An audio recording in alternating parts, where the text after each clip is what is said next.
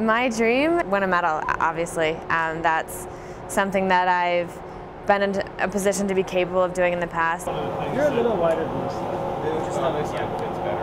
The main point of the Clarkson USA Luge marriage, if you will, came through our club sliding program for USA Luge, where I met up with Doug Bohl.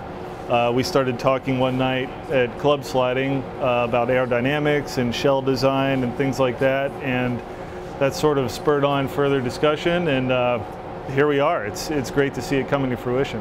What we're trying to accomplish here at Clarkson is to come up with a superior shell design for the luge sled.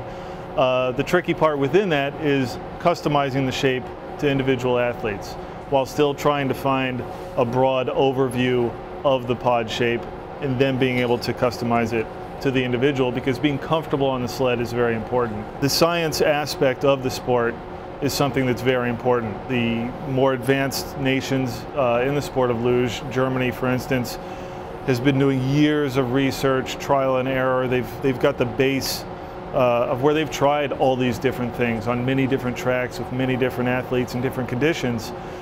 This approach, the more scientific approach, is really what's important for a sport that comes down to the thousandth of a second. The goal for measuring Erin on this visit was to learn how to build a sled that's custom tailored to a particular athlete. And the goal is for the athletes at US Luge, the men, the women, the doubles teams, to end up on the podium at Sochi and win a medal.